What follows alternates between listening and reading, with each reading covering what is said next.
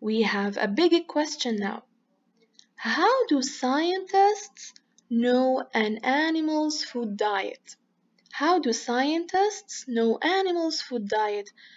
How can the scientist decide whether the giraffe is an omnivorous or carnivorous or phytophagous? What do they do? What are the methods that they use?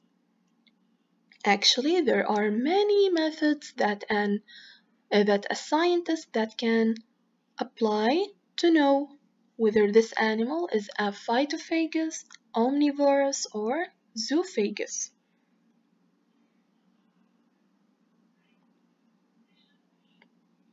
So how do scientists know animals' food habits or food diets?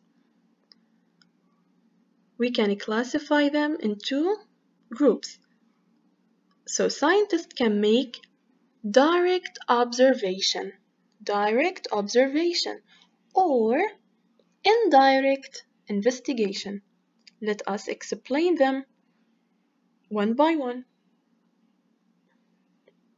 So, direct observation.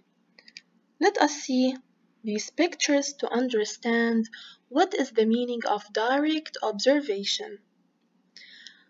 For example, the scientist will go to the forest and he will observe or he will see and monitor an animal, and he will see what does this animal eat usually. He will use his tools like the magnifier, maybe he will use camera. So he will notice and observe what does the animal usually eat.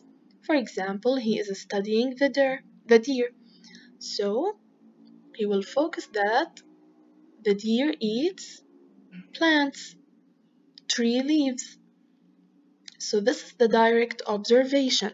Scientists observe animals' food diet directly using their tools.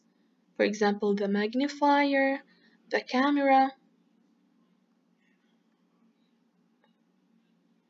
Okay, also we have another way, which is indirect investigation.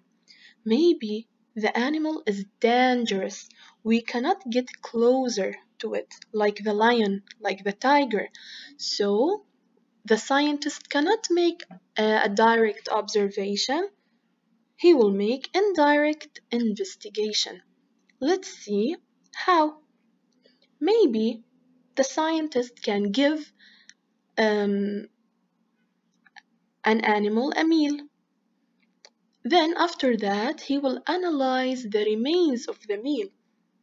He will see what did the animal eat and what remained from this meal. Or maybe the scientist will make an analysis of excrement contents. For example, he will see the excrement contents. The excrement contents means the waste of an animal. He will see what are the wastes of this animal, and from the wastes he will know what did the animal eat. So the content of the small intestine here is a yellowish green liquid with some plant fibers. So the scientist will know from this waste يعني من فضلات الحيوان, the scientist will know what did the animal eat. From here, for example, the animal ate plants. Another method, maybe the scientist will analyze the stomach contents. For example, here we have a fish, and the scientist will open, طبعا after the death of the animal, بعد ما تموت السمكة أو بعد ما يموت الحيوان, the scientist will open the stomach and will see the contents, will see what is inside the stomach.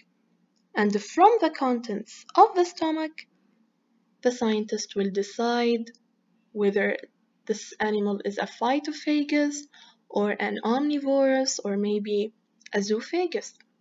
So, indirect investigation by the analysis of the remains of the meal, or analysis of excrement contents, or analysis of the stomach content.